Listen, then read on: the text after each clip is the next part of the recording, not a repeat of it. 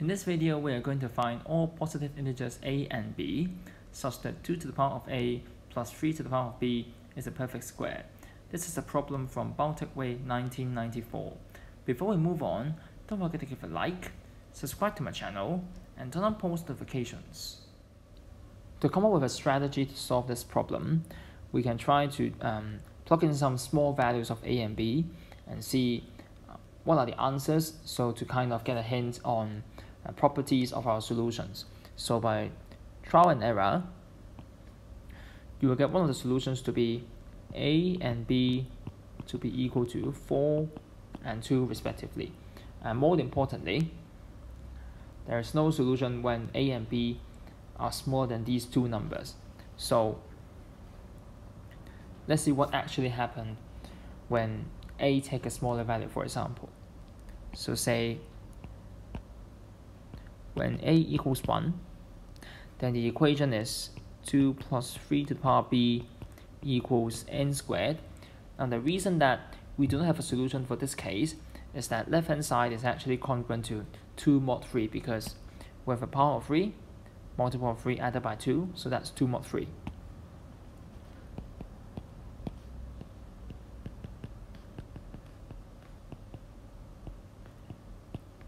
But that's not possible, because n squared,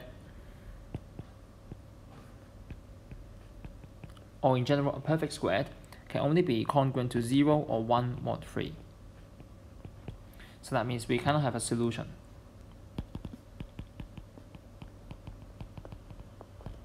But a similar strategy won't work when a takes larger values, because when a is at least 2, then 2 to the power of a is then not just an even number, but it's a multiple of 4, because it's divisible by 2 squared. So 2 to the a is congruent to 0 mod 4. Now we can turn to take a look at mod 4 on both sides of the equation. So because I can rewrite 3 to the power of b to be minus 1 all to the power of b mod 4, and that gives us minus 1 or 1 mod 4 depending on the parity of b.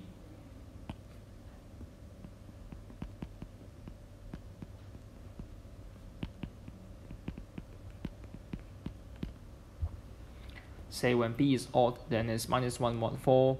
If b is even, then it's 1 mod 4. When we add them up,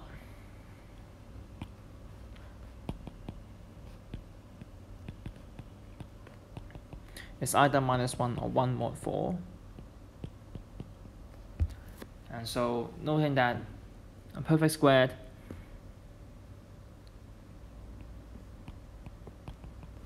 must be either again 0 or 1 mod 4.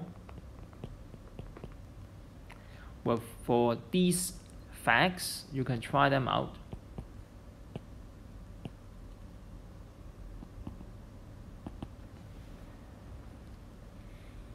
And so that means for both sides to be equal, we must have the case 1 mod 4.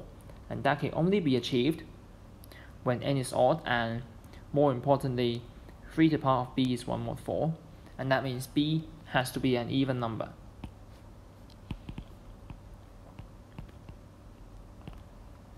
B is an even number. So consequently, we can let b to be a multiple of 2 of another number. I call it big B, and that for b being another positive integer, then the equation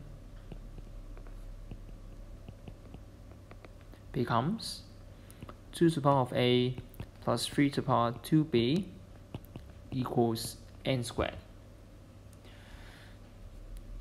Now this equation becomes easier to solve because 2 of the powers, the exponents, are even. So that means we have 2 squares. And I can move them to one side, and that gives us difference of squares. So n squared minus 3 to the power of 2b equals 2 to the power of a. And so we can factorize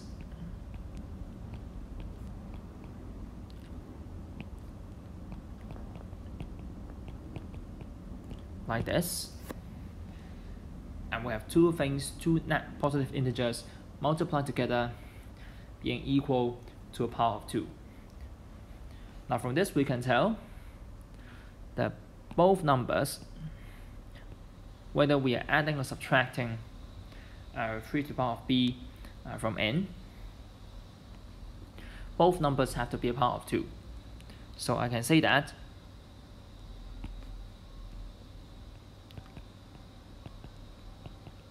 the sum itself is a power, and the difference is also a power. And because they multiply together, when they multiply together, we have 2 to the power of a. So I set the index, the exponents m and a minus m, so that the sum will still be a. Now we know nothing about the n, so all we can do is that subtract two equations. Of course, having that m is larger than a minus m, and when we subtract,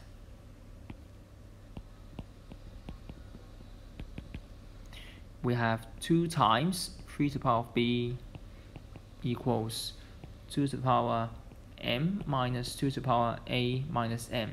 So this equation involves only powers of 2 and a power of 3. Now moving on, we can see that the left hand side is kind of factorized, 2 times the power of 3, but the right hand side is not factorized. It's kind of an expanded form because it's a difference of 2 powers.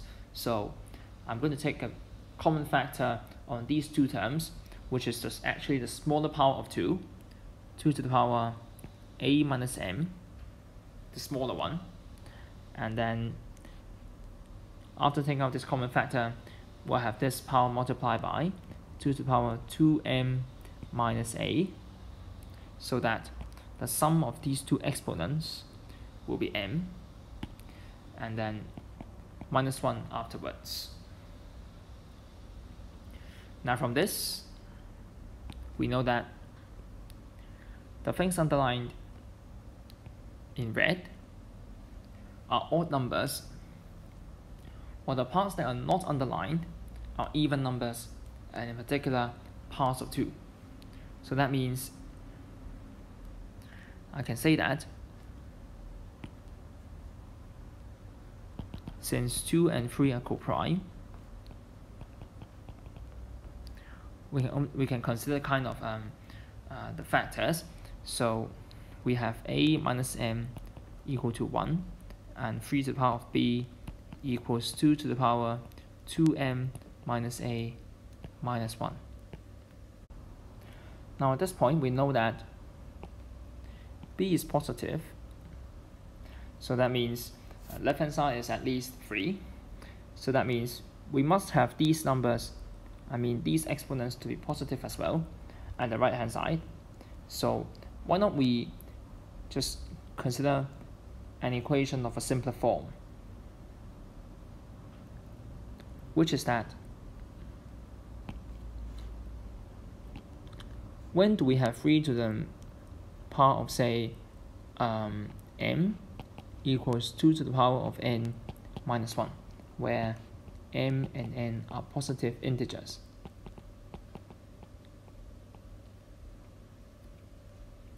Now for this, we can try to take mod 3, mod 4, things like that. This time I will choose mod 3. So to do this, I will consider mod 3. Then left hand side is just 0, while the right hand side is 2 minus 1 all to the power of n minus 1 congruent to 0 mod 3. So that means minus 1 to the power of n must be 1 mod 3, and so n is even.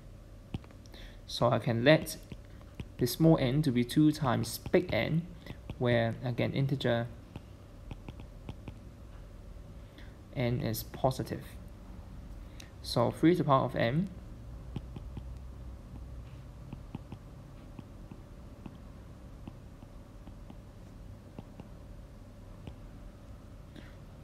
equals 2 to the power 2 times big N minus 1. Notice that the right hand side is a difference of 2 squares. So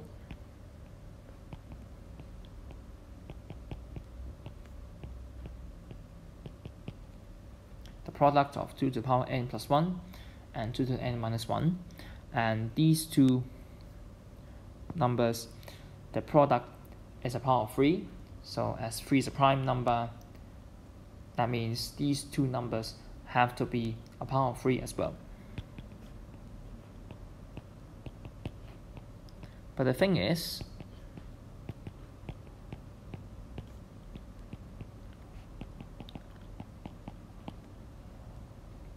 these two powers of 3 has a difference of only 2.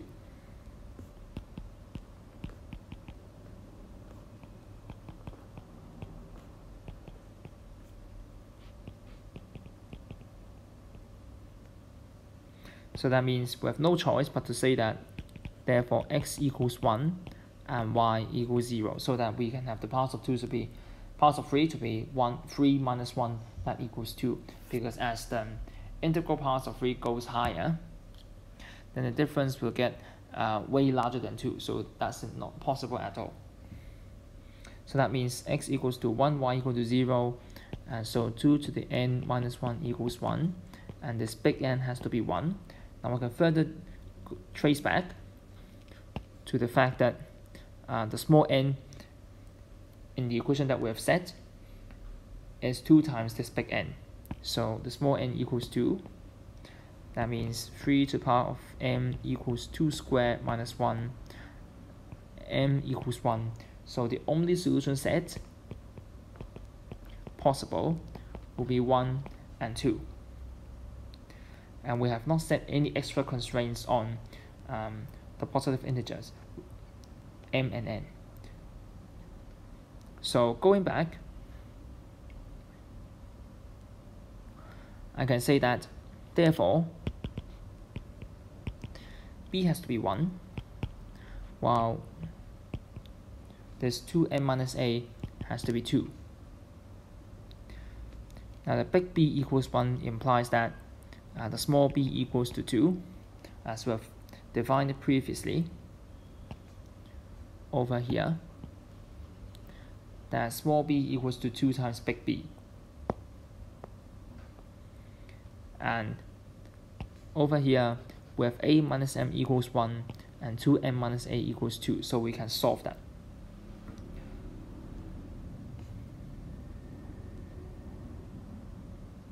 So by solving them, we know that m equals 3, and consequently a equals 4. And so that means our only solution set is indeed the one that we have tried earlier, which is 4 and 2. And by checking,